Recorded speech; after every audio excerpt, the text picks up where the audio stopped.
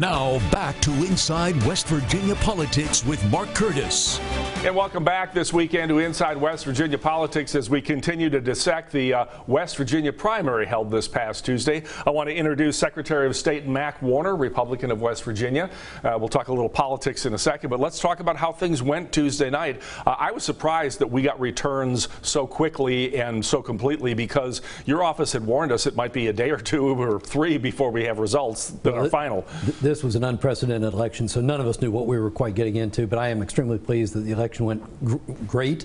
The results were in, most of them that evening.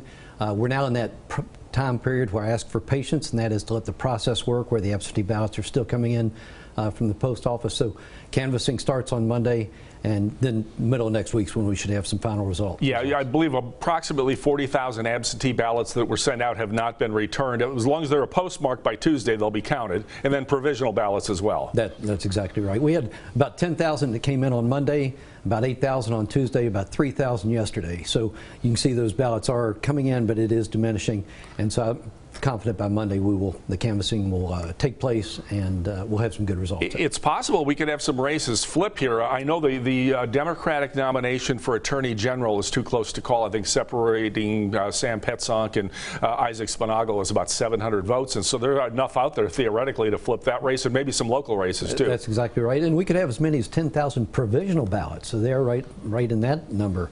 You could have something flip, but. We'll see.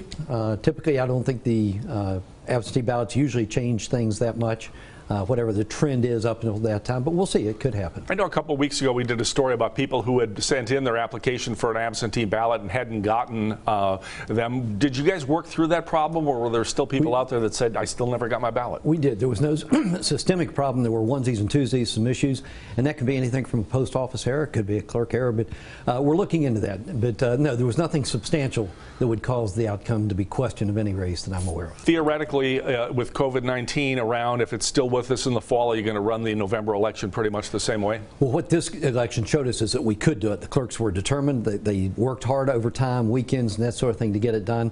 But when you have we had about a 35% turnout. When you get a 60 to 70% turnout, which may happen during the general, you just double the amount of effort. So let's stand by. The answer is yes. It can work. We showed it can work. It's a lot of extra effort on the clerks' parts. And by the way, great shout out to the clerks. They did a wonderful job. Yeah, 55 clerks' offices in the state. They were very busy. Let's pivot a little bit to politics because your name is on the ballot in November.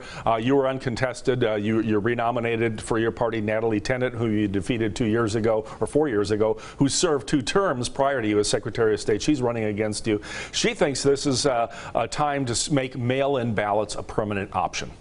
Your thoughts? My thoughts is West Virginia has it right now. By state code, the application process, the application works well. It tells you there's a live person on the other end, a current address, those types of things. It's in the primary and independent voter gets to choose which ballot they want. You wouldn't have that if you didn't have that application process. So I think West Virginia code right now fits our situation just perfect. So when this is all over, we would go back to not having the mail-in option? That is, there still will always be that absentee ballot application process, and so if you have a condition that fits the medical reason, then you would still be able to get that absentee ballot.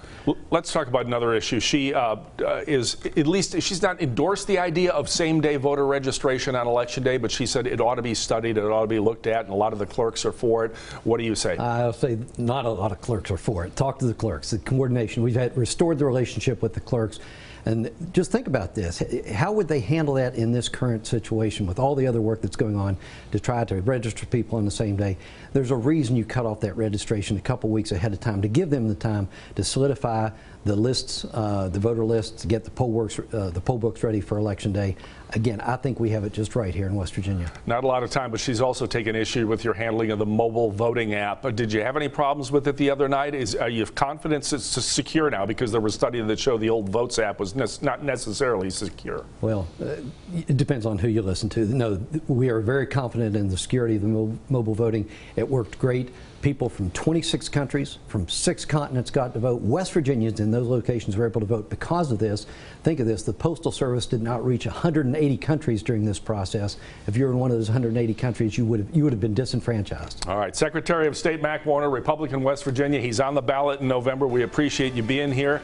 Best of luck to you as this goes forward. We'll be talking. Thank you. Always good to be with you, Mark. All right, we're going to hear from his opponent next here on Inside West Virginia Politics. Don't go away.